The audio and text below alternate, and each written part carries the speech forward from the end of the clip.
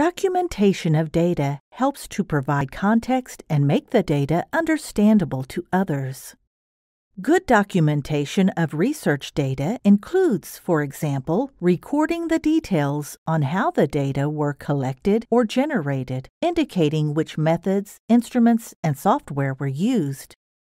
In your project, it is also important to document the entire research process. For example, who has worked with the data? What has been done with the data? How are these data related to other data sets or publications?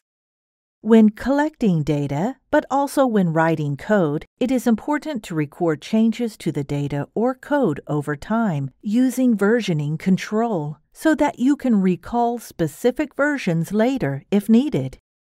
It is a good idea to agree with your colleagues and collaborators on a common strategy for structuring and documenting the data at the outset of the project. This ensures that you and others are able to find, read, and understand the data at a future point of time.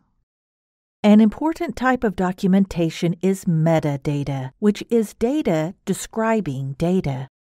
For example, when you take a picture with a microscope, metadata such as date, time, file size, and the camera's technical specifications are automatically saved with the image and embedded in the file. To provide more context to the image, you probably need more than the embedded metadata. For instance, in the file name of each image, you might wish to add a name or title of the object pictured in the image. Or prepare an additional file with information such as the author of the image and the experimental protocol you used to prepare the samples.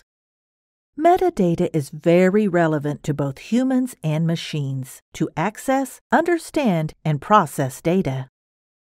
Researchers have always worked with metadata, and many disciplines have developed standards for data description, for example, in genomics or in astronomy.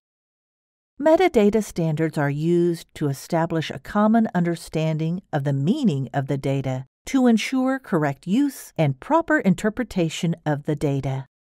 Whenever possible, use metadata standards that are established within your research discipline, established according to best practices, or commonly accepted and used by your research community. If there is no common standard in your discipline, you can include all relevant metadata of a dataset, for example, in a README file. Be sure to provide all information that others will need to understand and reuse the data. Good metadata ensures that data is easily findable, interoperable, and reusable across systems, disciplines, and languages.